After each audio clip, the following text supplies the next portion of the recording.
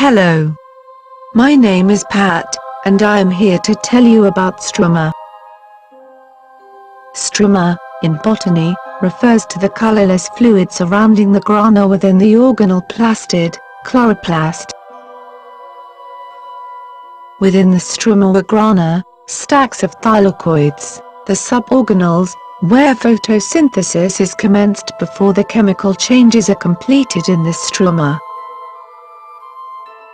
Photosynthesis occurs in two stages. In the first stage, light-dependent reactions capture the energy of light and use it to make the energy storage molecules ATP and NADPH.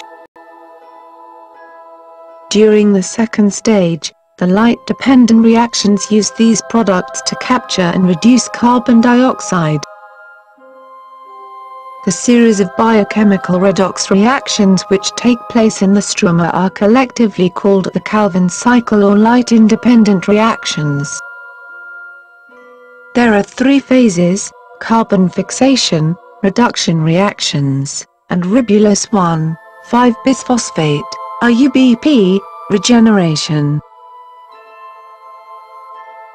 The stroma is also the location of chloroplast DNA and chloroplast ribosomes, and thus also the location of molecular processes including chloroplast DNA replication, and transcription translation of some chloroplast proteins.